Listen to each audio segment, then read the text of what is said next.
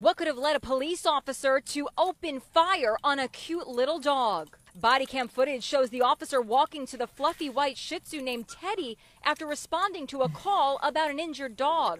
At first, he sounds as nice as can be. Love Come on, baby. chat.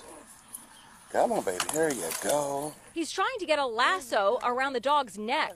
I'm going to take you to get help.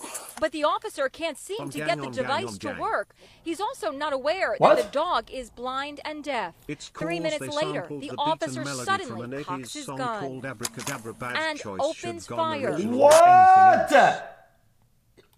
Teddy is dead. As Officer Myron Woodson calmly walks away, you can hear him call out to a neighbor. Had to dispatch it.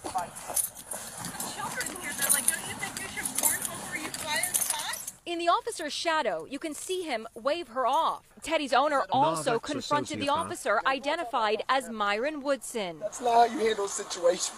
If a dog is a threat to a person and harms a person or shows immediate threat, that's when you use force. He is just the sweetest What dog the ever. fuck? What the fuck is wrong with these cops? His life ended in a horrible way. City officials in Sturgeon, Missouri issued a statement saying the officer acted within his authority based on the information available to him at the time to protect against possible injury to citizens from what appeared to be an injured, sick, and abandoned dog. The officer had...